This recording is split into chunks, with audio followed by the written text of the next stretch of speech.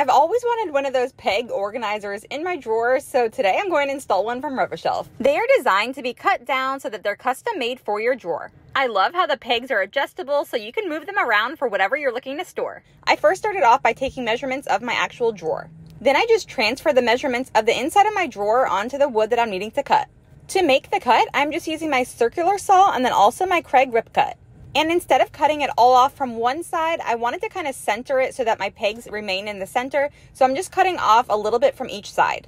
You could also use a table saw or even a jigsaw to do this. Once I had the cut made, then I just inserted the pegboard right back into my drawer.